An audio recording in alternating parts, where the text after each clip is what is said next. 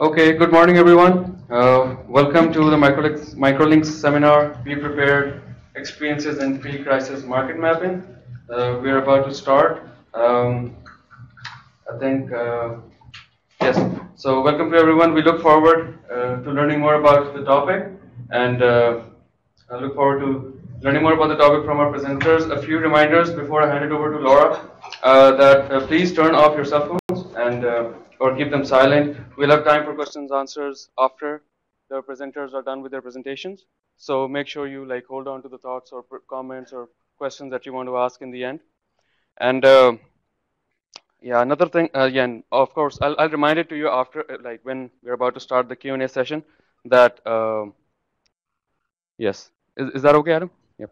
Yeah, we'd also I'll also remind you during the Q&A that try to speak in the mic so that our webinar audience can also listen to us. We're also joined by a lot of people on our webinar. I think it's more than 35 right now, and it's from different countries: Nigeria, Philippines, Netherlands, Mali, Luxembourg, Lebanon, Ethiopia, Dakar. So that's a lot of committed market system mappers around the world. So yeah, so looking forward to that. And now with that, I'd like to introduce Laura Meissner, who is the Economic Recovery Technical Advisor at OFDA, and she will introduce the presenters and the topic. Thank you so much, Usman, and thank you all for coming. We're really excited about this Microlinks breakfast. We feel it's kind of a special event because it helps to link sort of the more typical market development audience of Microlinks with what USAID's Office of U.S. Foreign Disaster Assistance does, which is, of course, disaster relief. We've supported EMMA, the Emergency Market Mapping and Analysis Toolkit, since its inception, and we're very excited to also be supporting EMMA's early bird cousin sister, PCMMA, for the pre-crisis market mapping analysis guidance. And it's especially, I think, of interest to both of our practitioner communities because PCMMA can help with planning disaster response as well as with preparedness, disaster risk reduction, capacity building, ensuring market-sensitive programming, maybe even laying the foundation for building resilience. In just a moment, I'm going to turn it over to Emily Sloan, who's going to introduce the tool itself. We will then hear a variety of lessons learned from different contexts around the world. So after that, Dina Brick from CRS is going to speak about Sudan. We'll come back to Emily Sloan for Pakistan. And then Emily Farr from Oxfam will talk about learnings from Ethiopia. Just to briefly introduce the speakers, Emily Sloan, who you'll hear from first, is with the International Rescue Committee. She recently joined them as an emergency markets officer. Previously, Emily was with Oxfam and ACF. She's led an EMMA training in South Sudan. She's just back from Pakistan, actually leading a pre-crisis market mapping, which is what she'll be sharing her experiences from. She's also worked on a range of agriculture and cash and voucher programs. Her own background is in environment with natural resources conservation, as well as environmental policy, which led her into the food security and livelihoods world.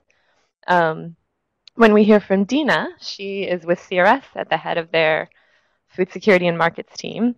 She works on proposal development, technical assistance during program implementation, everything relating to market-based programming, cash and vouchers, and food security. And her background is in international agriculture, as well as food security and environmental work. And Emily Farr is with Oxfam America. She is their senior advisor for emergency food security and vulnerable livelihoods. She has a wealth of experience around the globe, from Asia, Africa, and Latin America. She's worked with a lot of the other Oxfam organizations. She focuses on market-based programming, resilience, gender, information technology, and previously, before joining the humanitarian world, worked here domestically on decent housing and food security. So without any further ado, I will turn it over to Emily Sloan.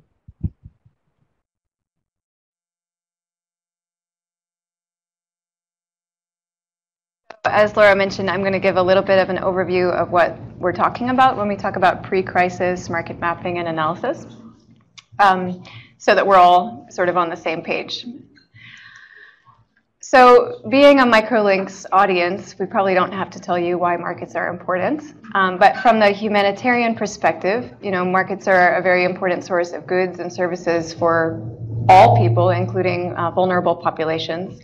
And they're also an important source of income for many people. So as humanitarians, we're particularly interested in what happens to markets during emergencies.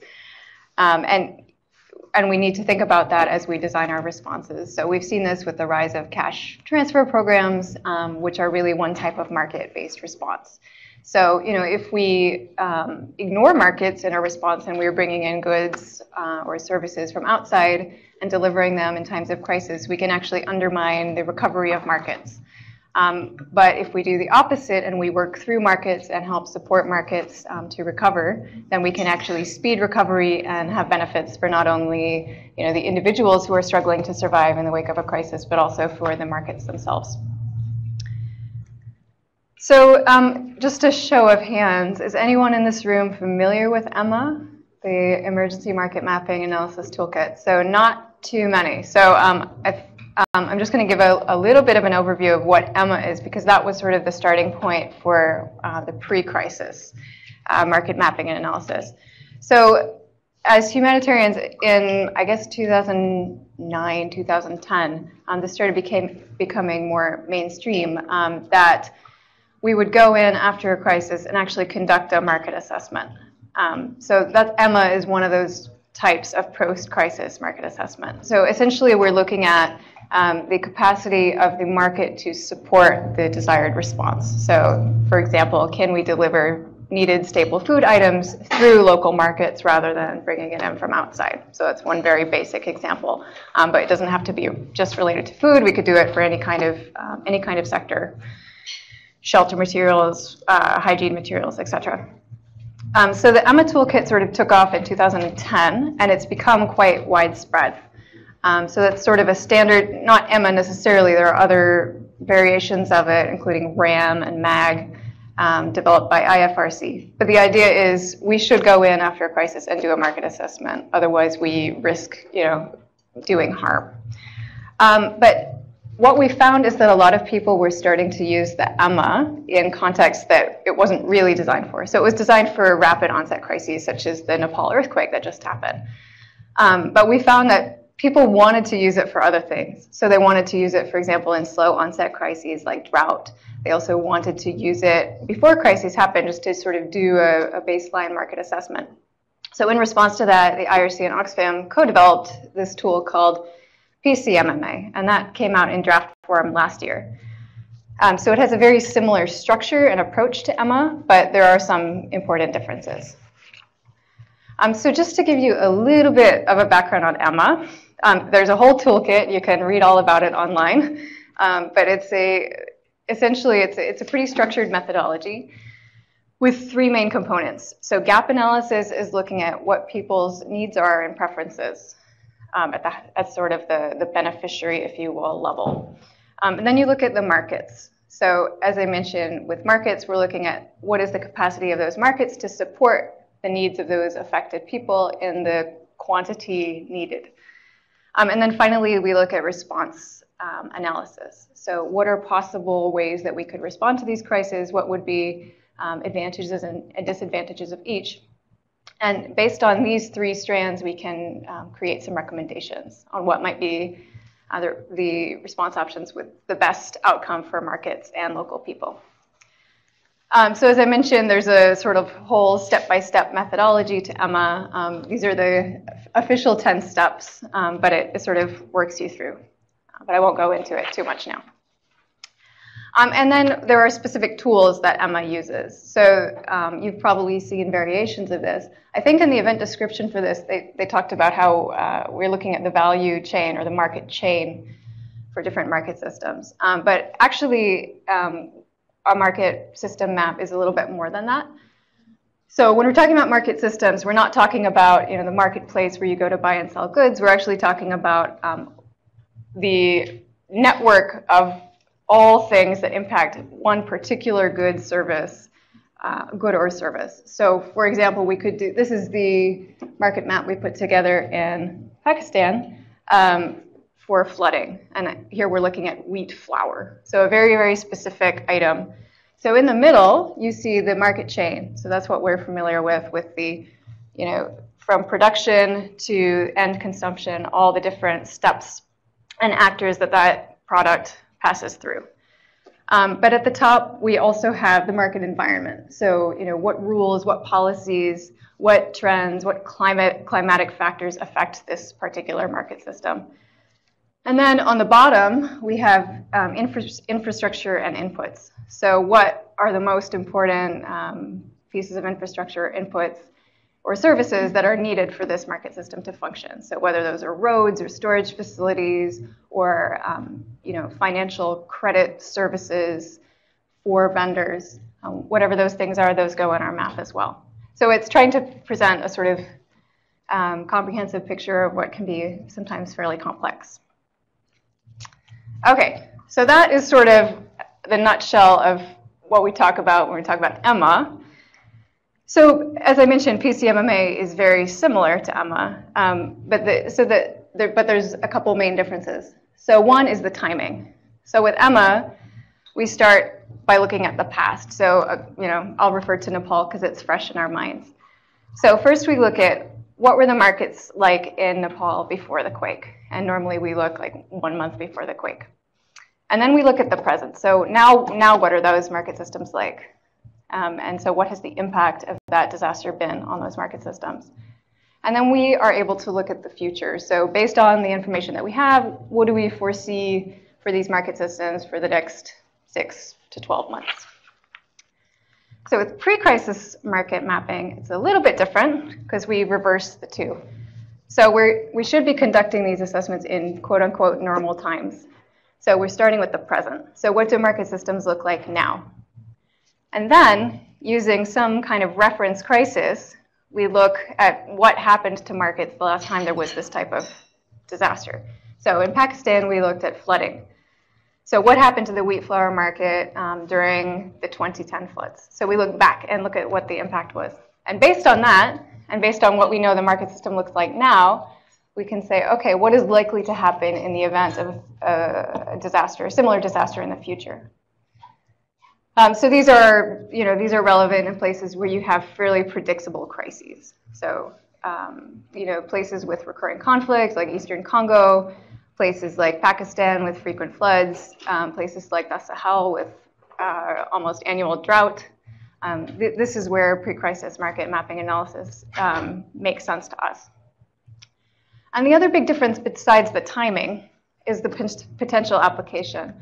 So with these post-crisis assessments, obviously your main focus is on emergency response. So in the quake, we're talking about how can we deliver shelter materials to people through using market systems. But it's quite urgent, it's quite pressing. It's about delivery of needed humanitarian goods and services. With pre-crisis market mapping analysis, we can do the same thing. So we are also looking at future emergency responses, but because we're doing it before, we have a little more leeway to look at some other and kind of exciting options as well. So we can look at preparedness. So what can we do to get ready for an emergency response that will utilize markets? We can also do disaster risk reduction. Are there things we can do now to strengthen markets or make them less vulnerable so that when crises do happen, the impact is less? We can also, in certain cases, help to develop early warning indicators. So if we know what normally happens to markets as slow onset crises like drought are unfolding, then maybe we can better predict them in the future and then be more prepared to respond. And then finally, because you're doing this assessment in a non-crisis time, there's a little more freedom to do capacity building. So market analysis capacity in the humanitarian field is something that's been a struggle to build. We've been working on it. So it's nice to, and in an emergency with an EMMA, you're really focused on getting that response designed as quickly as possible. So it's not really the right time to be reflecting and discussing how markets function and these finer concepts of market analysis. But in the pre-crisis context, you have a little more space and time to do so. And then in case you're interested, I don't know if this presentation will be shared, but there are a lot of resources online where you can read more about PCMMA, EMMA, and sort of join the conversations that are happening. So there's the EMMA website, that has a lot of documents on it, including EMA Toolkit and the pre-crisis market mapping analysis guidance document. There's also a community of practice where there's some interesting discussions, and we are very much in need of more development-oriented members in that group. And we also have the Twitter account that is rapidly growing. So without any further ado, I'll hand it over to Dina, who's going to start talking about actual learning from PCMMAs we've tried out. Great. Thanks, Emily. So just a little bit of background. The reason why we ordered the presentations as we did, there is actually a method to the madness. So I'm just back from Sudan, where we were leading a training in PCMMA. And we've gotten to about half of the steps in the PCMMA manual. So we're at from about step 1 to 8, if you were to look at the PCMMA manual. And I'll pass it back to Emily Sloan, who just spoke. They're a little bit further along in their PCMMA in Pakistan. And then Emily Farr will talk about Ethiopia, because they've gone all the way. So we're kind of bringing slightly different perspectives based on where we are in the process. So just a little bit of context. I won't go into too much detail. I was in Khartoum, so we did this training in Khartoum, but it's for a project that's based out of Darfur, which is really a resilience-focused program, and it's in year 3 program. But a little bit of background, many of you are familiar with this context, but what's relevant to the PCMMA process, as you know, this is a situation of ongoing crises, so it's quite unique in the sense of identifying a pre-crisis in the midst of a crisis, and I'll talk about a little bit about that, about the discussions that we had around that. The political constraints are many, to the point where for any assessment, not related or not related to market assessments, getting even to the field to be doing an assessment is a real challenge. So in our training, we ended up training with each other. We actually weren't even able to go to a market because the government wouldn't let us go. So that's just a challenge, sort of a lesson for any assessment, I would say, but just to note that there are these contexts that are quite complex in that sense. In terms of management and staffing for this particular program, because of the political constraints, because of security constraints, a lot of this is going to be remote. So we've gone through the training process, and now they're in the process of planning their assessment, which will be starting in the next couple of weeks, pending many things, right? It's pending government approval, it's pending security. So there are quite a few constraints going forward with this. Just a bit of background, the consortium itself is 5 NGOs, 6 NGOs, including CAFOD, although they're not taking part in the assessment. And it'll be throughout all 5 states in Darfur. This will be an assessment that we're leading together as a consortium. And the problem that the program itself is looking at is that households in returnee areas have insecure livelihoods. So it's a livelihoods-focused, resilience-focused program.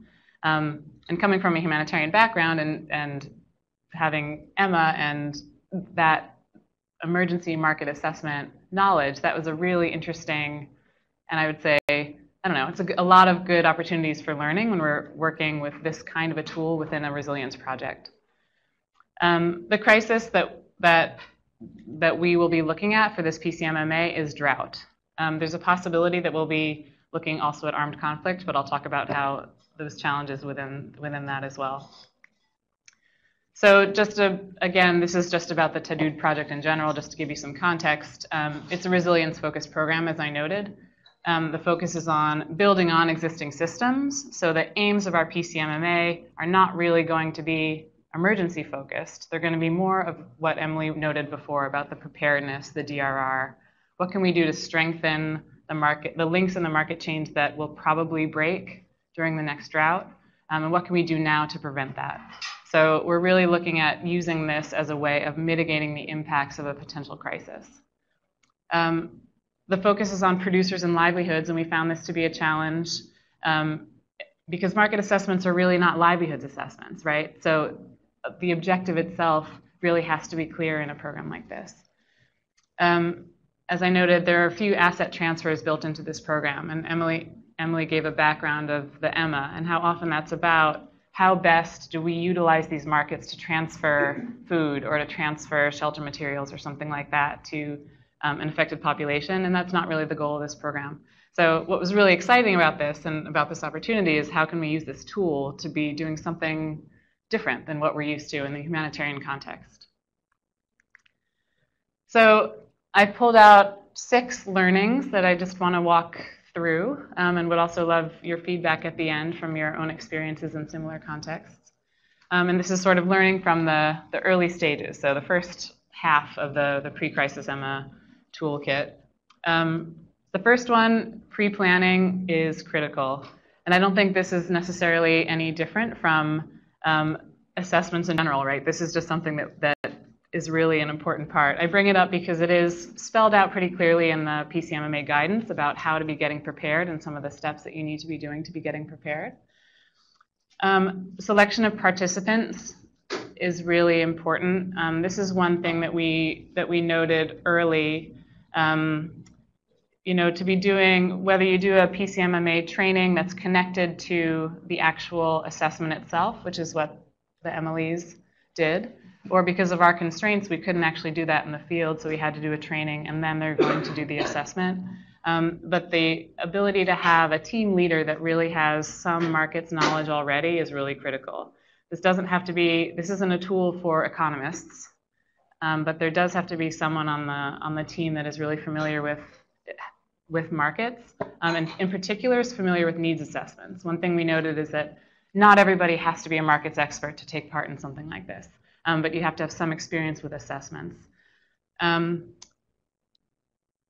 we did note that we wanted to include some kind of market basics as a component of the training. So we didn't spend very long at all talking about markets, but it was actually useful to have some kind of a refresher about some of the marketing, some of the basics, and what are markets and why are we doing this at all. You'll see as you read through the guidance that the market focal point is one of the key people in this whole process. So this is the person that makes some of the decisions around the markets, is able to guide the different teams as they go out to the field to collect this data, and also will guide the response analysis process. This is actually something that Emily noted, that is this a mythical person? Does this person exist? How do we find this person? In this case, in Darfur, I am co-market focal point with someone sitting in Darfur. You already see the red flags and the challenges that could pose, but it's the reality, right? So it is, as designed right now, it is someone that really has a view of the whole situation, but that is something that we're really interested, I think, as all of us go through this process, to see how best we can utilize that person and how best to identify that person. I won't go into detail about logistics. Anyone that's done an assessment knows it's your best friend and it's your worst enemy, right? But just to note that it's a really critical part of something like this, because often you only have staff for a certain amount of time, and you really need to make sure that you're getting into the field at the best, when you need to be getting there. I just highlighted a couple of the criteria that we had noted here. You can see them. But just looking at some kind of previous experience in terms of doing leading assessments, having some basic skill set. So the second learning is setting an appropriate objective can be harder than it looks. So this was, Emily mentioned some of the objectives related to pre-crisis market mapping. And some of the challenges associated with that we saw is that because this is more of a resilience and development program, we are doing the PCMMA in year 2 to 3. And often, if you're doing an EMA, for example, you're doing it at the very beginning because you want to know how you're going to respond, right? This is a very different model. We're using it in the course of a project, which is interesting and challenging, I think. Basically, we are going to be informing through this project. We're using a PCMMA to look at 2 critical market systems. Right now, we're going to be looking at millet and sorghum. And we're going to see what are some of the things that we can do to strengthen those market chains over the next year. So the program participants will be doing pilot programs for the 3rd year of this project to sort of start to build some DRR, to look at some possible resilience outcomes that can be implemented over the last year. The goal of the program is not emergency focused, as I noted. So the resilience programming is sort of a new territory, especially for humanitarian actors, despite all the past few years discussions about resilience and where it sits and everything. That's still something that I think we haven't all worked out, right? And the target group for a production-focused program is really the farmer, right? So the project that we're working on now is really supporting farmers. Whereas the map that Emily showed earlier, you could see that the target group, the people that we're looking to serve through this kind of market chain, is often the consumer. I'll just show you real quick. This is our draft map. You don't have to really see all the details. You just have to see the colors. So the pink is what we decided would be our target groups for this project. And if you remember in Emily's map, the target groups were really the consumers on the right. They were like the people that, in the case of a crisis, we want to make sure that they have access to the markets. They have continued access to the markets in a crisis. And our project in Tadud, we also want to look at what we can do to support the producer. And we actually might be looking at what we can do to support the other different market actors along the chain. So the target group kind of changes. We noted over the course of the past couple of weeks that it's not only going to be, we're not only looking to support the communities, but also all those different other actors in the chain, including possibly the producers. And the last note that I wanted to mention here, and this is just, maybe this is just a management thing, but I think with a tool like this, where we're looking at a crisis in the midst of a resilience program, the staff themselves are development people. So that was really kind of a head shift also for a lot of the staff, you know, to start to think about, we're looking at what's going to happen in a crisis. I mean, they're familiar with crisis. They've been living with it for 15 years. But the program itself was really more development focused. And that's really been an interesting learning for them also as we were going forward to kind of look at the relationship between the emergency and development continuum, if you will. This could be actually an interesting tool to look at that. So I won't go through these objectives, but just to show briefly, to reflect what Emily just noted, the first one and the last one are really about capacity and preparedness of the agency. So the objectives of this project in the end were, we wanted to build our own capacity and the capacity of the consortium members. And the last one is we want to be prepared for the next emergency that will happen. And the two in the middle are the ones that I just sort of noted. We want to be looking at how we can be building the resilience of the communities, and also how we can be, the third one is how we can be strengthening the market system itself, how we can be strengthening the market chain before the next crisis. So learning 3, you can define a crisis amid a crisis. Maybe. So this is something that I think will be an ongoing learning. We had identified 2 crises that we want to be looking at. Drought, the last significant drought was in 2010, and armed conflict is the other one. The thing about drought, which was an interesting learning, is that the drought was in 2010. However, we need to choose a specific time to be collecting data for, a specific period in time, so we can ask vendors, tell us about this period. They need to have some kind of a recall period. So when we were thinking about the drought, it actually wasn't 2010. It was the period before the next drought in 2011. So it was the period when the impact of the drought was the most significant. For armed conflict, I'm not sure in the end we're going to be able to do this, actually. This was something that they said, this was a really important part of Darfur and the Darfur experience. However, this year is actually kind of a flare-up year. This people were saying this year is a conflict year. And this brings me to that last point there. If we're looking at drought and we're going to be collecting information about the drought, but this is also a crisis year for armed conflict, we're going to have to be really careful in the way we ask questions and in the way we analyze the data to make sure that there aren't too many variables, right? This isn't actually a normal year. This is a crisis year, but there's often crises. So we just have to be really careful in the way that we analyze that data. And another complicating factor in Darfur is that, in speaking to the people there are multiple types of crises, right? There are the farmer-herder crises, which happen regularly, and that's something that can be anticipated. There is regular tribal conflict, which is actually quite irregular, and it doesn't depend on the seasons, and it just happens whenever, but those are regular things that happen. And there's armed conflict, which is the one that they were really concerned about. So just to note that the definition of the crisis. This is, I think, is going to be a really interesting learning as we go forward.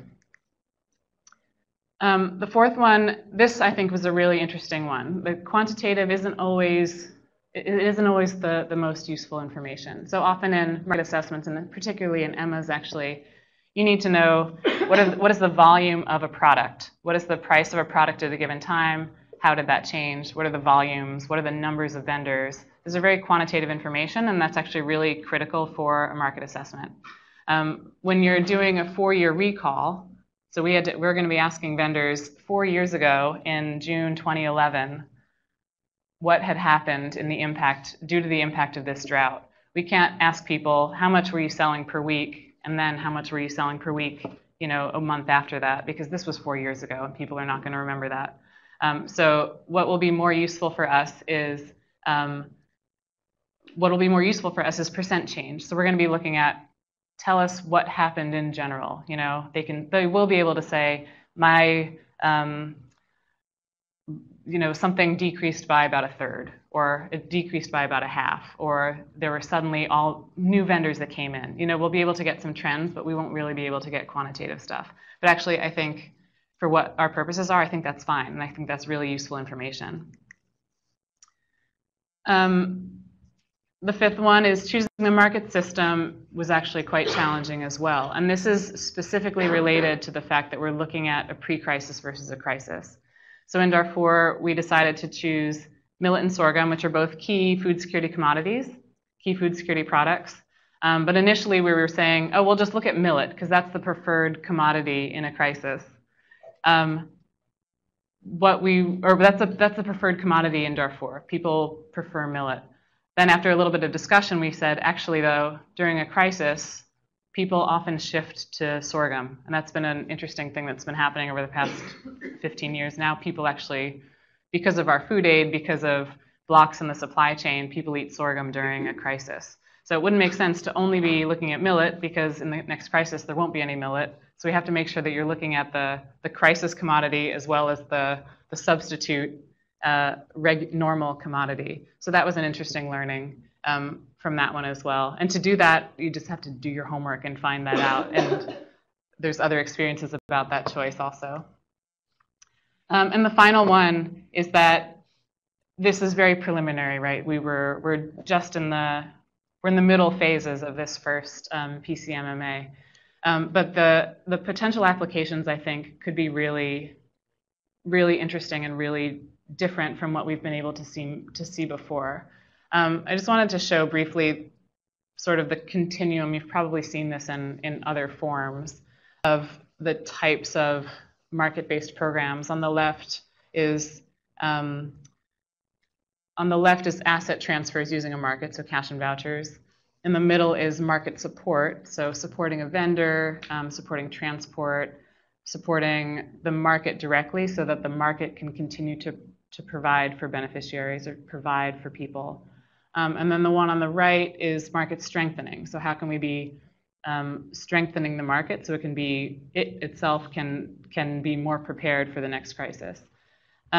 Normally what we would do in an EMA is look at really the first two, the ones on the left, because we're looking at how can we transfer an asset, or possibly how can we benefit the market, how can we be providing some direct support to the market. What we're going to be looking at through the pre-crisis EMA is actually the one on the right. And so it'll be some kind of market strengthening now, looking at in the next drought, what's going to break in that millet supply chain most likely, and what can we do now in order to prevent that. So the kinds of activities that we were looking at, I listed a couple here, but it would be some kind of support to the market actors. We did some preliminary guessing. We haven't collected the field data yet, but we had a lot of knowledge in the room, so we started to pull out some of that potential guesswork. This was the first attempt at our post-crisis map. And without looking at any of the details, you can see where some of the blocks are, right? It's from the producer to the first intermediary. There's some new intermediaries, right? There's food aid. But we were looking at some of those first potential blocks and saying, okay, maybe we can build up the capacity of those first small traders. Maybe it's a storage issue.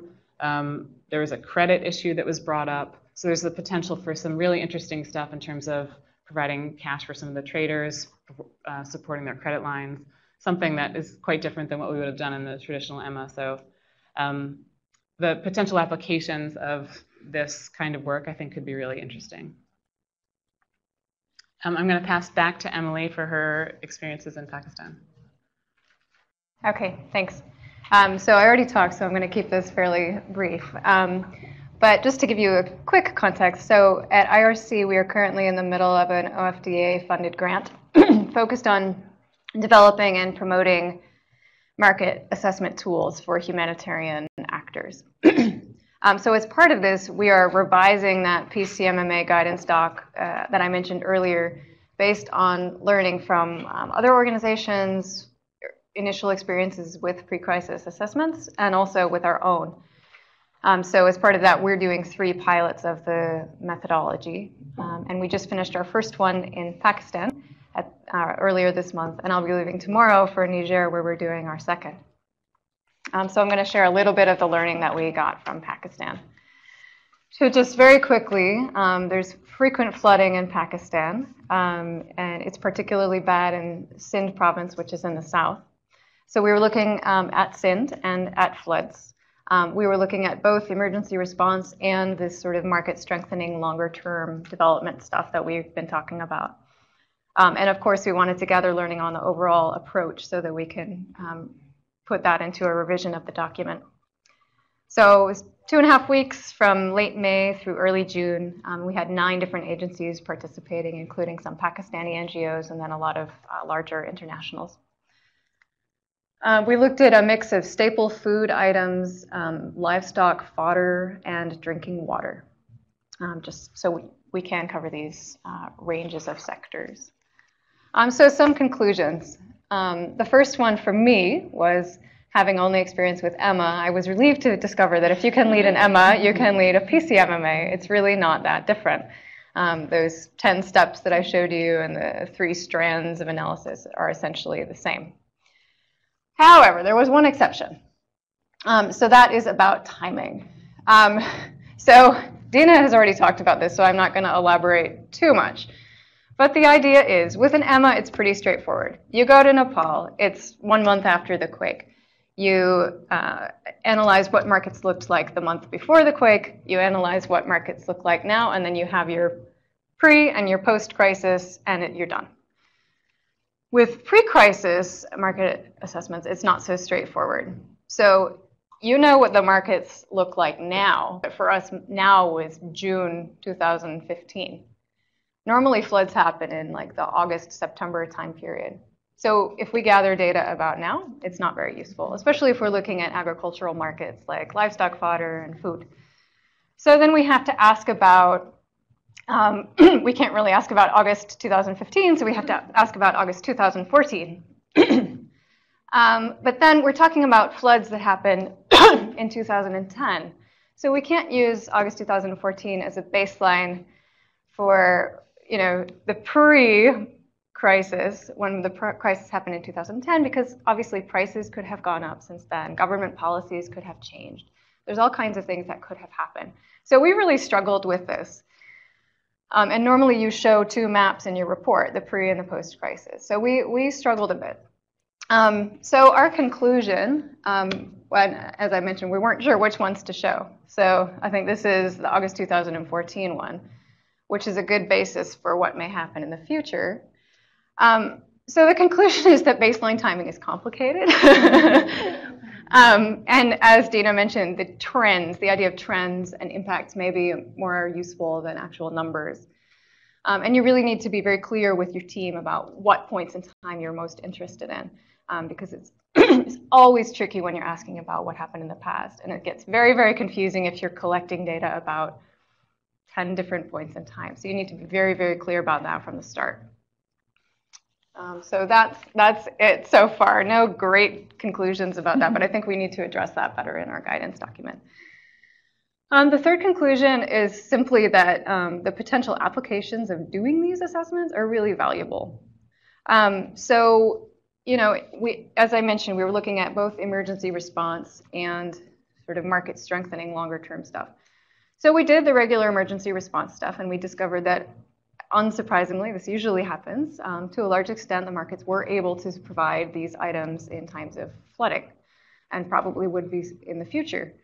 But we also discovered other things. For example, when floods happen, yes, roads are cut off, but one of the big reasons that prices go up and that people go further into debt is that their existing stocks are destroyed.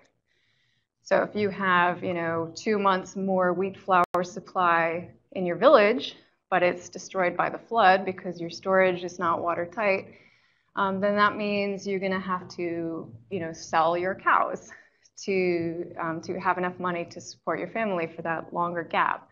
And the people we talked to were still recovering from that 5 years later.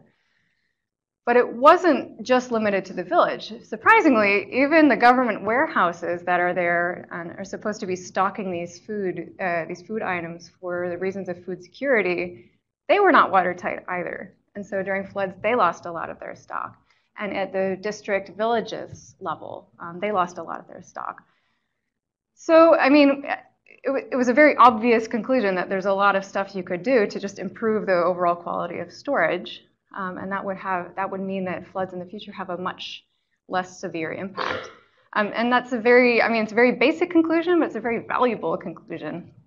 And then there were lots of other things like that. So in terms of planning, preparedness planning, disaster management planning, what are the best routes to market? Where do people normally gather? What are the high points of land when floods happen? Because we could pre-position storage facilities there, we could pre-position water pumps there. There are all kinds of things that you can do.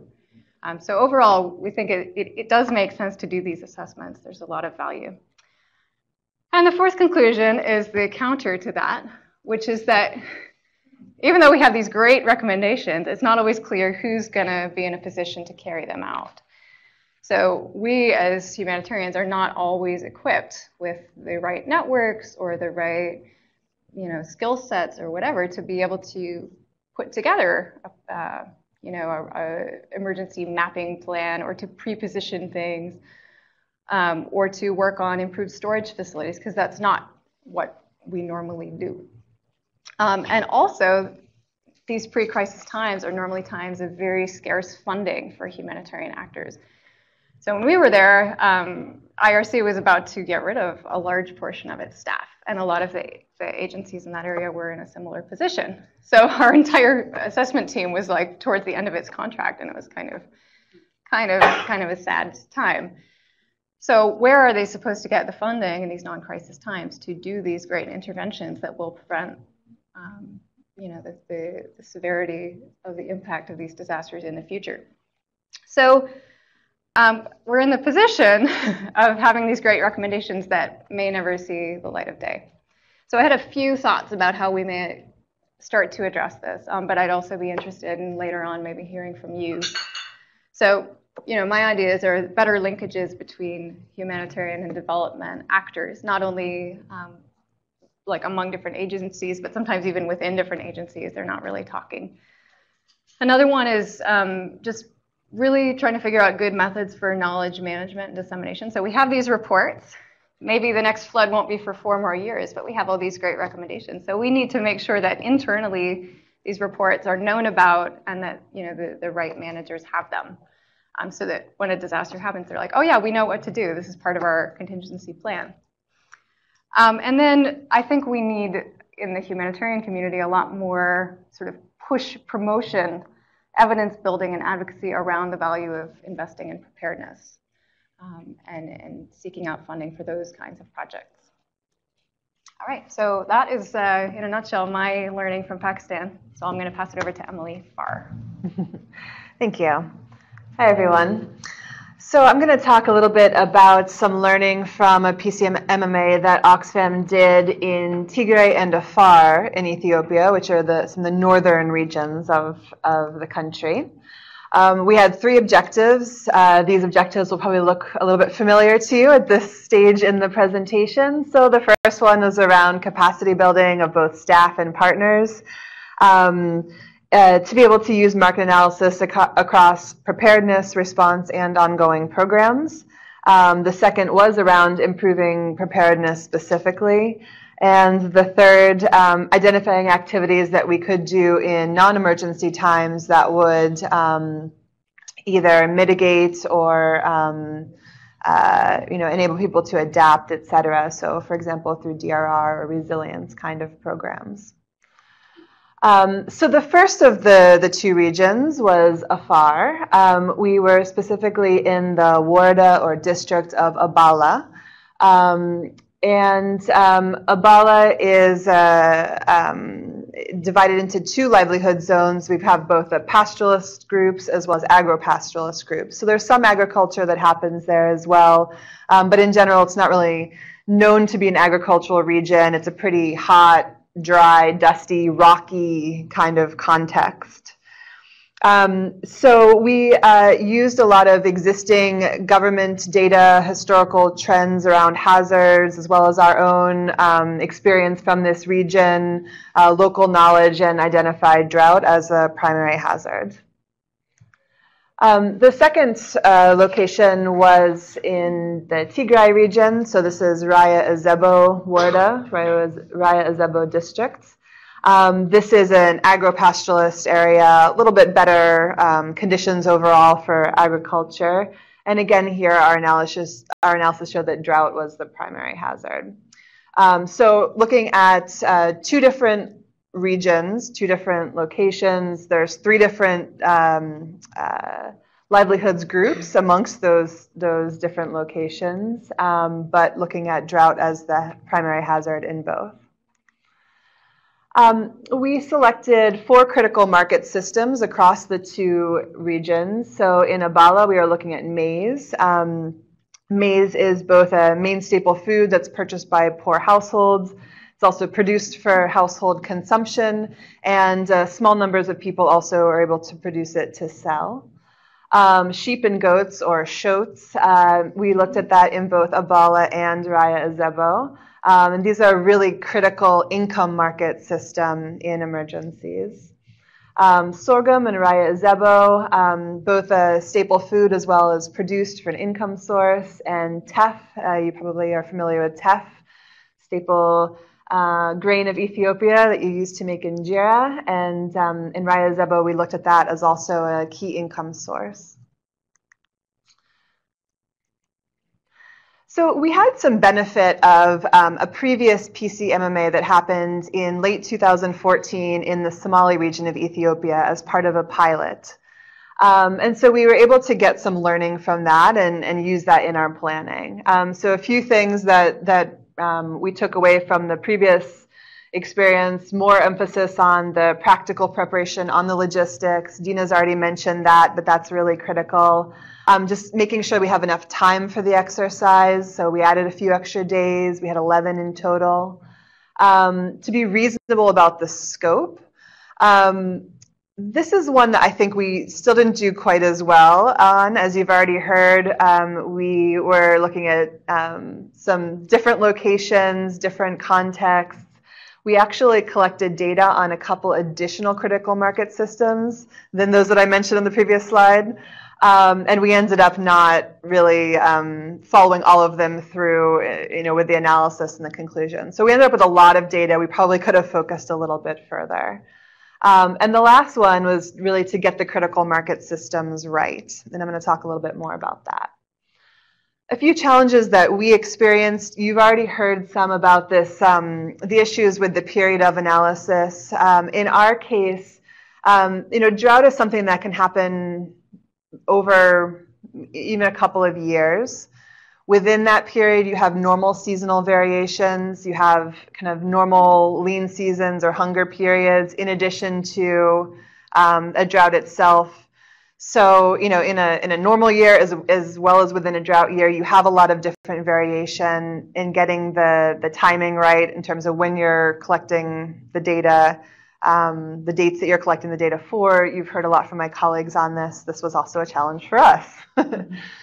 A bit of a challenge around aligning some of the EMA and the PCMMA guidance. Emily did a good description of the two different processes. There's a lot of similarities between them, as you've heard.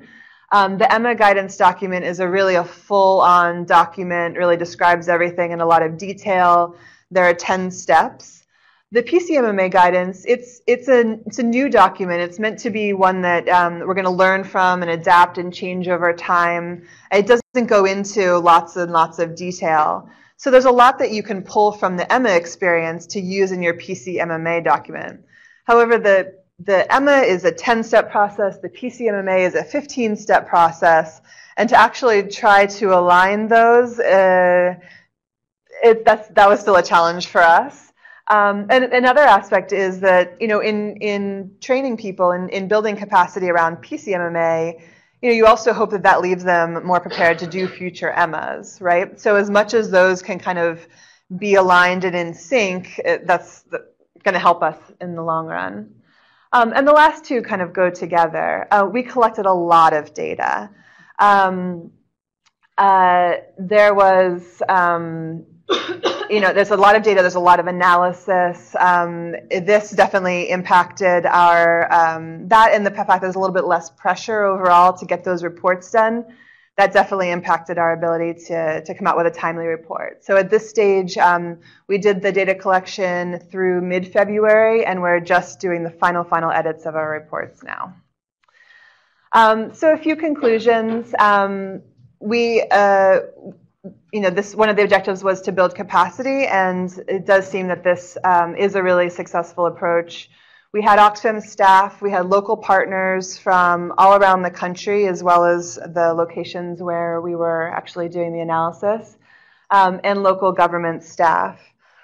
Most of them had little market experience before this. We use this really mixed methods, hands-on approach, very practical training.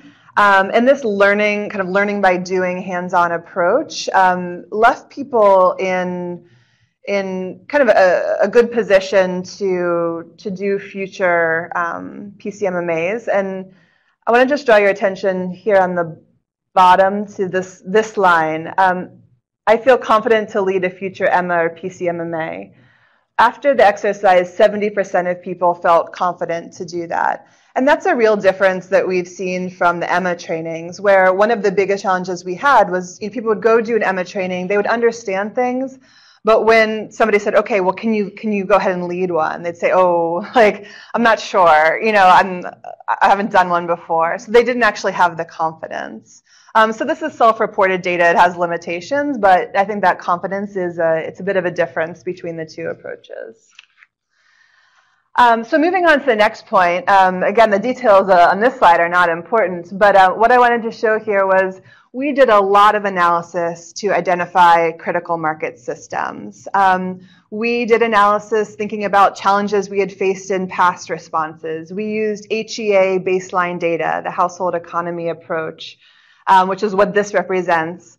Looking at a potential drought scenario, we were trying to analyze the impact of a drought on different market systems, or on different sources of food and income and the ways people are spending their money. We used more qualitative baseline data. We used local knowledge and local experiences. But even after all of that, there wasn't consistency in the results, and we still had some questions. So what we decided to do is just take the first day of our fieldwork to confirm our critical market systems. And we just did this with some focus group discussions, different locations, men and women, and we just asked some basic questions around people's main sources of food, income, their main expenditures, particularly around food. And in particular, we wanted to understand this for each wealth group. So how are the poor getting their food? How are the poor getting their income? What about the middle? What about the better off? And of course, to understand this in both the baseline as well as in the reference period, the drought period. And what we found from this is we got different results than all of our graphs, charts, and analyses. Not entirely different, but there were some differences. So for example, in Abala, in Afar, wheat had been identified particularly by the local actors, the local people who are with us in the workshop, as a key commodity. But when we actually went out to talk to people, we found that for the poorest wealth group, actually maize was the most important commodity.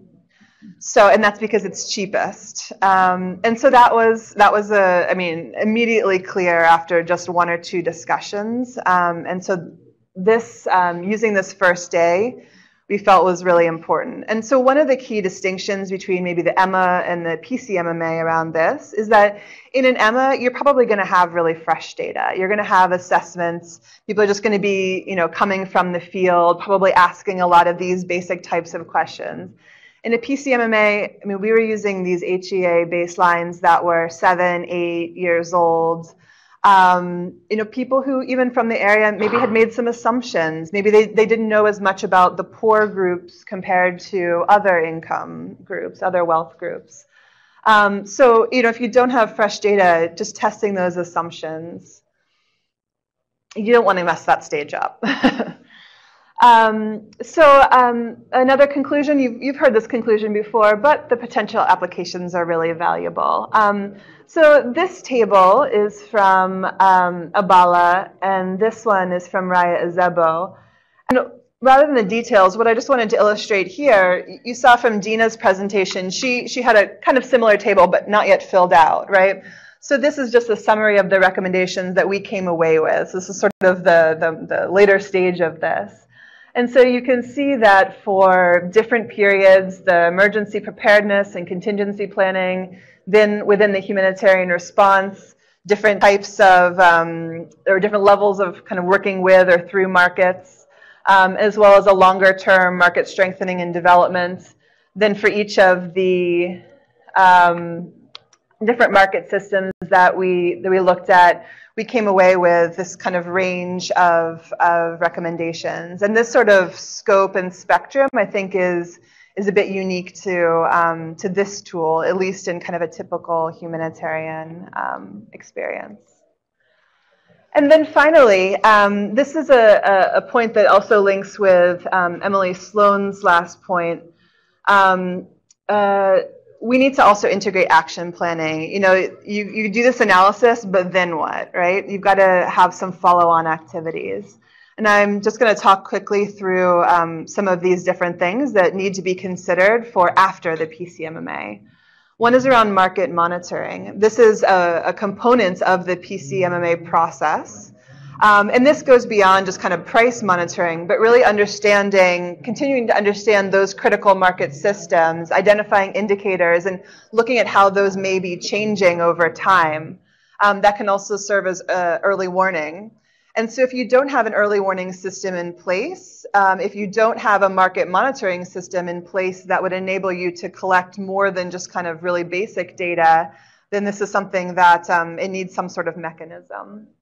A deeper seasonal analysis, we've discussed a lot in here, those challenges. And so, you may need to be able to collect some additional data to better understand some of those seasonal variations. Understanding regional linkages. You're not going to be able to get to all of the parts of a country that may have some relationship with your more local market system.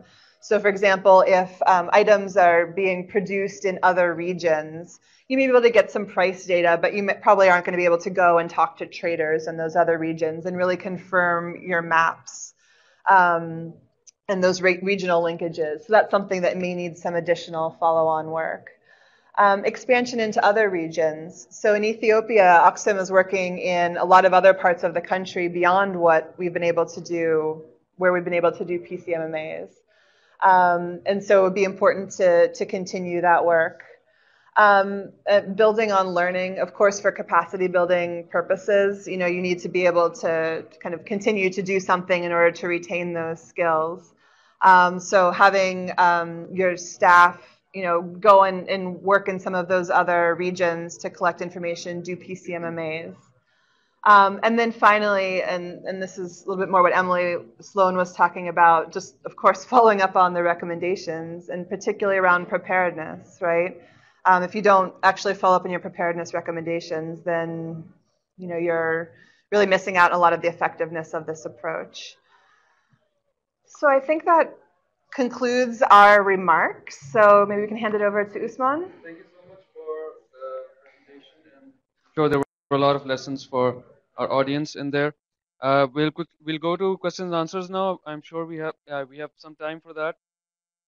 Very quickly, when you are presenting your question, try to speak in the mic so that we can make sure that the people on the webinar can hear as well. And quickly just also say your name and the name of your organization, and try to keep it a little short so that we can accommodate as many people as possible. And also we'll be alternating between our webinar audience and in-room audience. So I think we'll start with the in-room first. So if anybody has a comment. That's what I get for being close to the guy. So thanks everybody. That was really interesting. I appreciate all the presentations. This is Luke Boston from the Aga Khan Foundation. My question is about the data, and a sort of a specific question for Dina, and then for all of you. One of the things Dina mentioned was that you had difficulty, or there wasn't any real hard data about market. You couldn't ask people to get what they were selling stuff for in like June of 2010.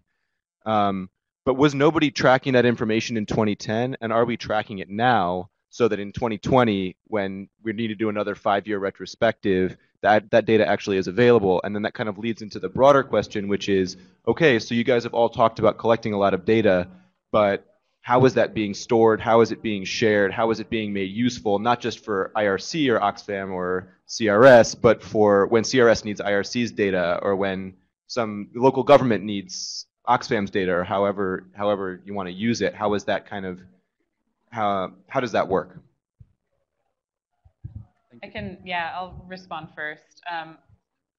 That's a great question. And in Darfur, there is no shortage of information about, I mean, we've been doing food aid. The humanitarian community has been providing food aid for years, right? So there actually is quite a bit of secondary data.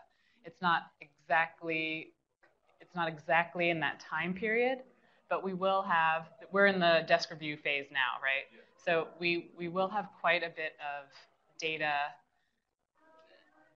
not exactly in the time period that we're looking for, but we do have quite a bit of background data. Like WFP has a pretty comprehensive market assessment for both millet and sorghum already. And actually that was a really interesting learning. No one likes doing desk reviews, right? Yeah. But we have to, I mean, this is sort of a necessary thing, and actually this process was really useful in pointing that out, that we will get so much more information, and we will have to do actually a lot less field work if we can use that data. And it won't be exactly the time frame, so we're going to have to complement it anyway with some of this, like, recall data, but we are going to be using hopefully a significant amount of background data for that. In terms of sharing, that I think is not unique to this process, right? This is the PERMA question about like sharing among organizations, and sharing especially, I think, between development actors and relief actors. For now, what's useful is that we had a number of different, we had some government people that were part of the process, a research group. There were 5 NGOs that were part of it. And we still have 1 more year of the program, which is sort of unique, I think, in that sense. So I'm hoping that learning can continue to be shared. In terms of forums, it'll be, this is something that we'll be sharing on the Markets and Crisis group, so everyone should join that. I'll stop there if you guys want to complement that, especially the second part about sharing among organizations. Right? Sure. Yeah, I mean, we were also able to collect price data. We were able to get data on the numbers and types of different traders, on numbers of farmers. So within that market chain, you can get a fair amount of quantitative data. I mean, again, some of those may change over a season. So there's still some questions maybe in terms of translating those onto the maps. And just to echo what Dina said, I mean, I think we'll do our best to at least get our reports with our analyses out there. I think raw data maybe is a different question, and I don't have a good answer for that. But you kind of put it online now, right? So That's like, isn't that part of the Mine's not USAID funded, so. Like, how do I get it? I mean, other concepts work in Ethiopia, but like, imagine that we did and we wanted to have, we wanted to do a desk review, we knew that Oxfam didn't get data. Yeah, probably just ask for it. I don't know. I mean, I don't, if anybody else has we're better compiling generally all EMA PCMMA reports should be compiled in two places, the EMA website and the D group. However, usually the data is not included in there, but it should at least give you contact people. We don't yet have a system for compiling all of the data, but I mean, that would be a great long-term goal. I would also just say, like, the data that tends to be available right now, it tends to be more macro level, so like national level, major markets. So we don't always get the sort of nuances of what's happening at small village level, which can be quite different and can have implications for the kind of response that you can do. We also, as Dina mentioned, we're trying to focus more on trends. So I think that means you don't always have to you don't have to repeat the sort of extensive data collection that you do during one of these intensive market assessments. But technically in PCMMA, you should be developing a monitoring framework where you look at a few key indicators every 3 months, every 6 months, or whatever. And you should also go back in the post-crisis setting to test your predictions and to see if they were right. But it should be a fairly light monitoring requirement. Yeah. I think I'll take a couple of questions from the webinar now. So, Ashley? Sure. We have about, we have about 50 people online right now, and some good questions coming in. Everybody was really silent during the presentations, listening intently, and now the questions are flowing. So one clarification question that we had from Ranajit about the questions that are asked during pre-crisis mapping and then emergency mapping. Are they mostly the same? Do they differ, just in general? And then I'm going to add one more question onto that with some participants asking about the applicability of the tool to some specific experiences. And so one experience was about rapid and more frequent crisis contexts, i.e. multiple flooding incidences in the same region. And then somebody asked specifically about the tool in the context of wild capture fish or other marine products. And I'll stop now.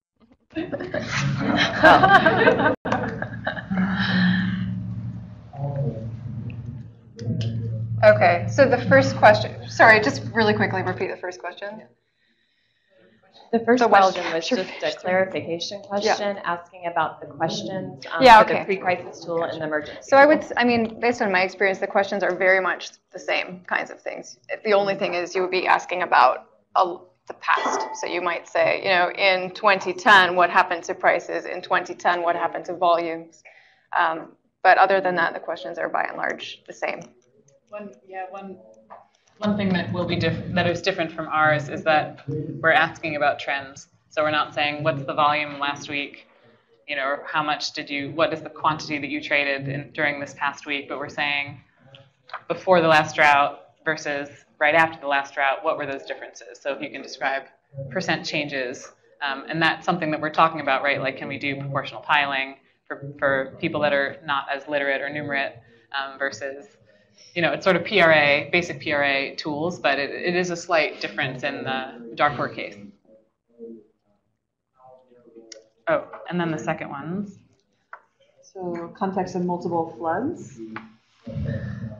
I think you could consider it in a couple of ways off the top of my head. You could just take one of those floods that is maybe typical of the a flood hazard, or you could try to look at it over a bit of a longer time period. If those floods are occurring really close together, you could kind of expand your period of analysis.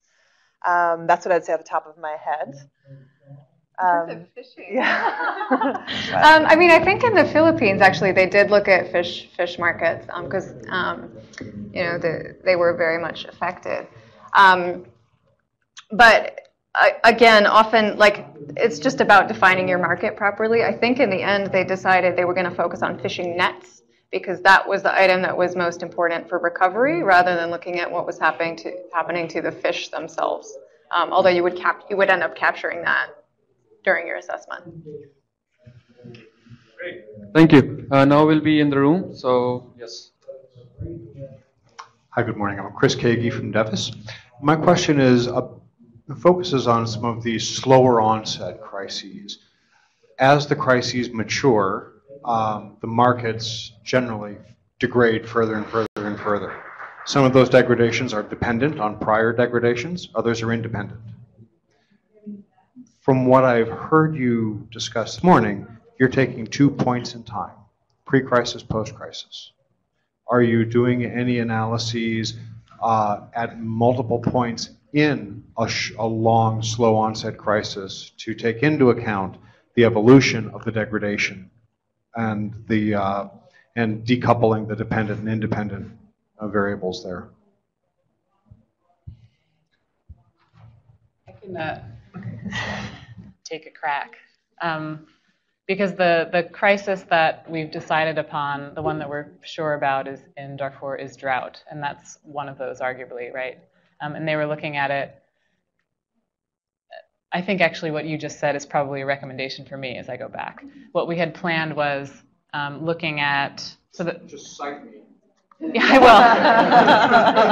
will. Noted.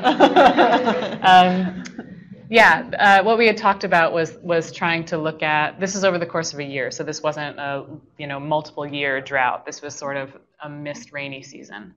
And so what we were talking about is when during that period are we going to be collecting data? When, what is our reference year? What is our reference moment? What we had talked about is right before the rain started again was really when the crisis was the most pronounced.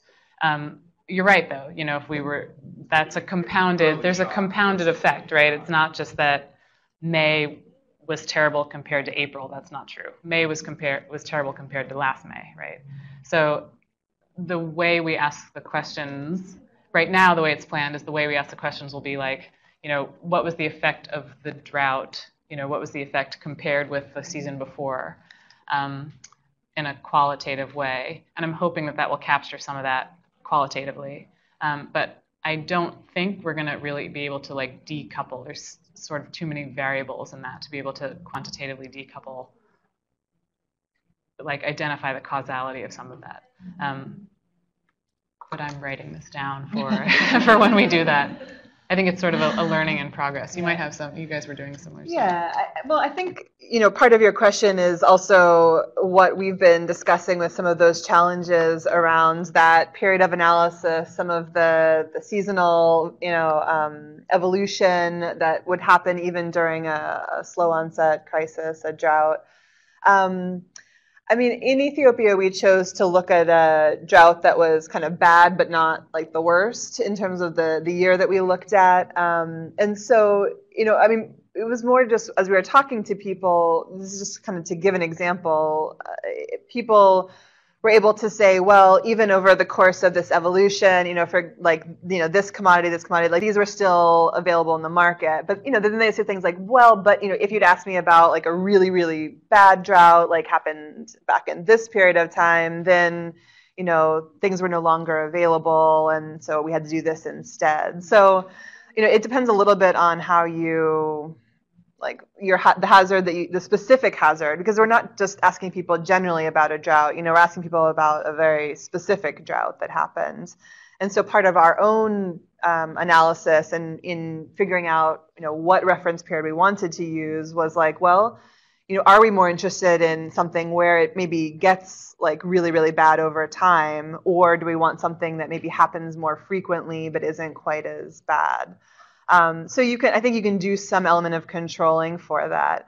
And then, of course, that's all in the pre-crisis context. But, if there is actually a drought, then, you also want to be monitoring and looking at what happens in a market over the evolution of that actual event, right? So that would be that would be a different approach, more of the actual kind of emergency aspect of it. One more from the room, and then we'll go back to the webinar people for one final question. So I guess, yeah, you can have a shot. Thank you so much for the presentation. My name is Vanessa, and I'm with the TA Group. It's more of a private sector company. Yeah, will you please make sure your mic's Hello. on? So my question is mostly regarding the recommendations that you come up with after you do all the analysis, after you do all this work, which is very extensive. You had mentioned that you don't know if it's actually going to be useful for anyone, if anyone's going to implement it, especially because you need funding. A lot of factors come into play that now it's beyond you. But within your recommendations, are there any sustainable kind of advice that you can give to the people that affects all of this, like the workers, the actual market, maybe doing a collaborative fund and having a huge storage that is watertight, or what suggestions could you give that would make it sustainable and not dependent completely on public funding, which could be very volatile? Yeah, I mean, that's a good question. I don't think we have a complete answer to that. I mean, I would say, like, a lot of the recommendations that we made in Pakistan were not really directed towards IRC. They were directed towards government at different levels. They were directed towards more development agencies, possibly private sector. And there were water filtration plants that were springing up privately around Pakistan, and one recommendation was that those were, a recommendation, they were a good thing, and that, they should be promoted, and they should, government, whether through government policy or through just, private sector expansion. So I think there's room to make recommendations, but then we just need to make sure that those recommendations are reaching those audiences. So I think as I mentioned, there's a lot more work to be done in terms of reaching out to sort of non-traditional audiences when we give our presentations, and we haven't totally done that yet. The people who listened to our results in Pakistan were mostly other humanitarians. So that's something we need to work on. So it's more of a macro level recommendation. I think there's both. I think there's both. I think it just depends on the context. I mean, if you're thinking about sustainability in terms of, more of this resilience aspect, because a lot of the recommendations do get at kind of longer term issues, if that makes sense. I mean, they're not relevant to just a limited point in time.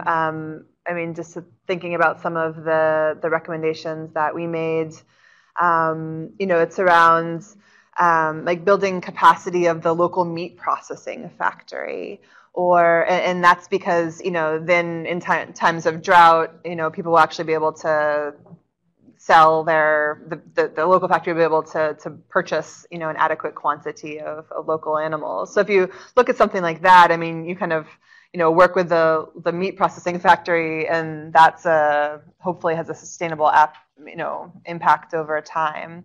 Or looking at enhancing some of the soil and water conservation structures, or there was one to introduce a new variety of maize into the region that would get a better price, but the seeds just simply aren't locally available.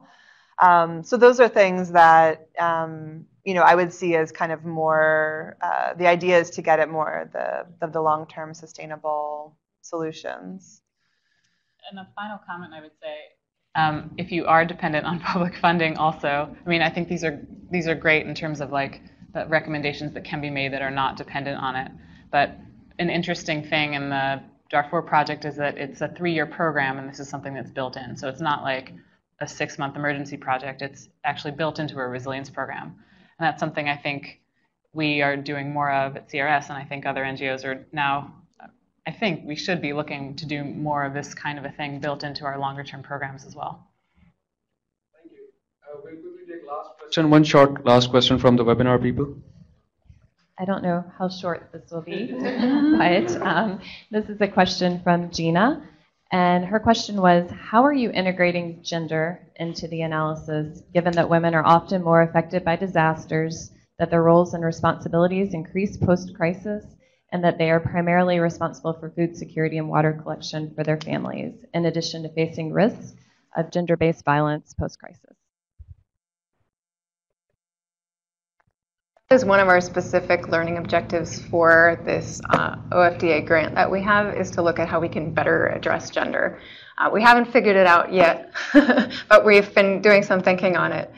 So, I mean, I think one of the criticisms of EMMA and other market assessment tools is that they have not adequately integrated these issues that are very important and very relevant.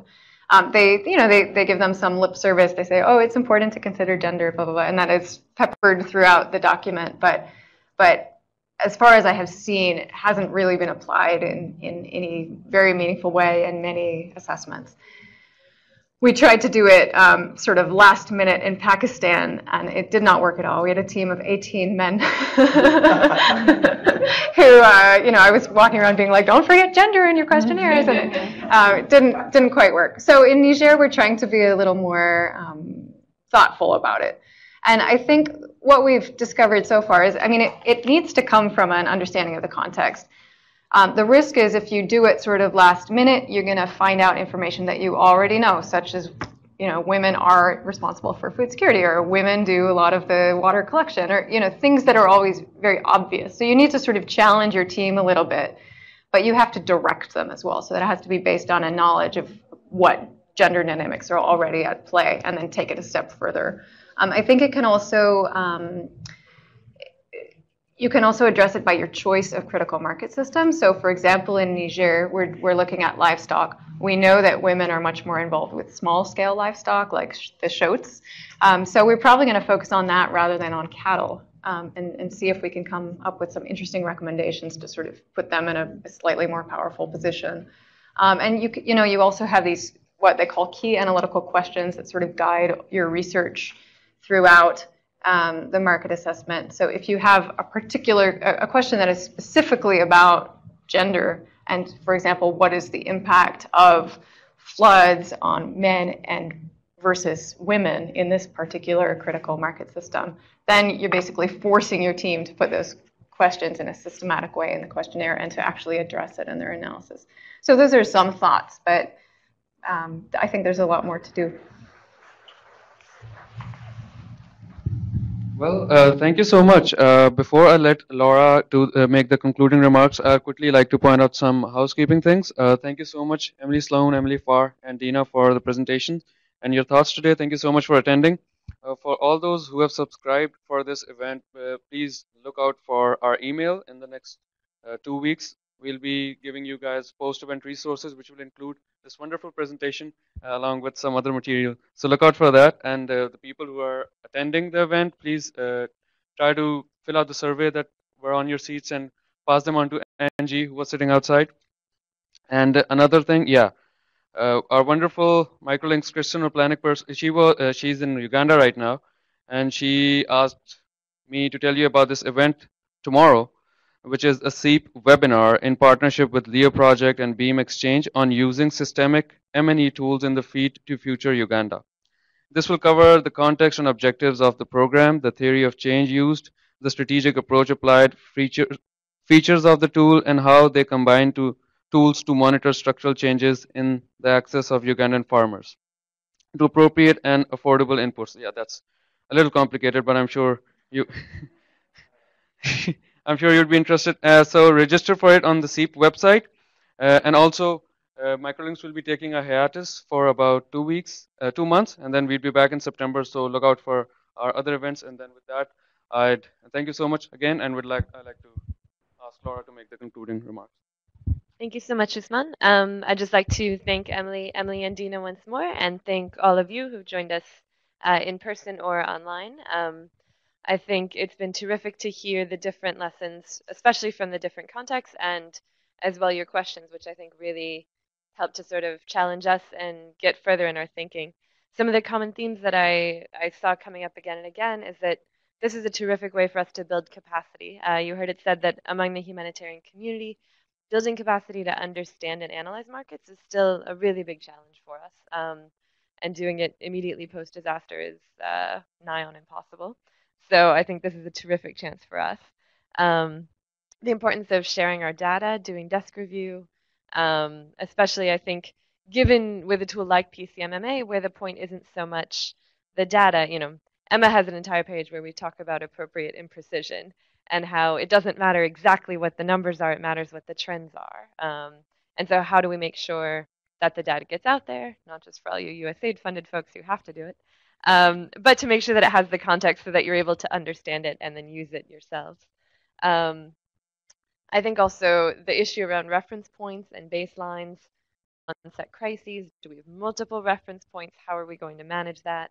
Do we look at the worst of a crisis? What does that mean if we're also trying to have an early warning system and monitor? We don't want to set our trigger with when things are the absolute worst. That's not going to help us out either. And then finally, probably most importantly, is that when we conclude our assessment, that's really when our work starts in terms of making sure that this information gets into the right hands, whether this be host country governments, this is development actors, this is the local private sector and getting them to invest in preparedness, maybe the other side of our own organizations, whatever that may be, making sure that these are really taken into consideration so that we can try and lessen the impact of that next crisis. I would like to close it out, and again, just thank you to everyone, to the Microlinks team, the audience, and of course our presenters. Thanks.